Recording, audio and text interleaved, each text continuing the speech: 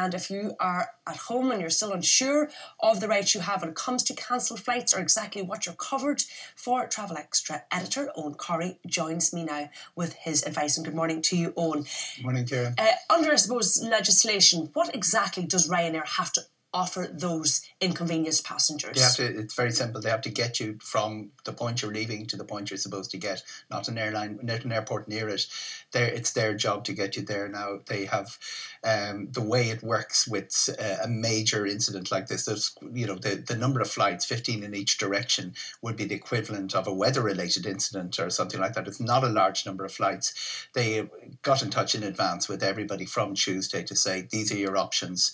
They are saying to passengers, do not rebook yourself. We will do it for you. Interestingly, Ciara, back in September, when they ran into the rostering problem, they had a policy of not booking with alternative airlines. Mm-hmm. They have changed that. They are putting passengers on alternative airlines. And the big news for Irish customers is that includes Aer Lingus. Not all airlines, there's about 5 named airlines. They also... Do they have to do that? They don't have to book you on an alternative airline. That wasn't clear, but it did look like they would be forced into a situation by the consumer rights people they were basically dragged into this situation and then did the deal with 5 airlines because their model of their airline model, their business model is very different than, for instance, Lufthansa, Air France, airlines like that. They do not rebook on those. They do rebook on airlines like Aer Lingus and EasyJet. The consumer end, the famous 2004-261 EU consumer legislation, gives passengers the right to compensation. It isn't clear whether a strike action by IALPA is extraordinary circumstances. Ryanair could conceivably plead that, but what has changed in the last 2 or 3 years is the European rulings have more or less started accepting that strike action is now within the remit of the airline, and it will be very interesting if the compensation thing comes into play. Will it be contested by Ryanair? Now, if the alternative flight that they offer you isn't suitable for whatever reason, you are entitled to a refund, a full refund. Full refund, that sometimes works, but for many people, they will have booked so many months ago that the price of an alternative flight at this stage is not going to get you anywhere. So possibly the best option is to go for the rerouting as soon as possible. And did they have to look after you? Yes. In the interim. So you expected to get to the airport at 10 o'clock this morning. Your next flight is until 6 o'clock this evening. You have 8 hours in the airport. Do Ryanair have to look after you for that period of time? Well, if they've notified you in advance that the flight has changed and you arrive in the airport, that comes into that compensation area.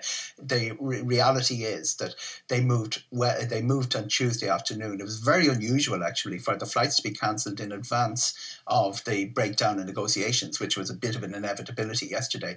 And Ryanair jumped a little bit early on it, notified the passengers. And the other very important thing is they protected the sun routes. They have cancelled 15 flights to London, Birmingham, Leeds, Bradford, places like that. What happens if you were flying to Leeds or London or Birmingham for a connecting flight elsewhere with a completely different airline? This is interesting. This is not their responsibility. Traditionally, Ryanair say separate booking, you're on your own.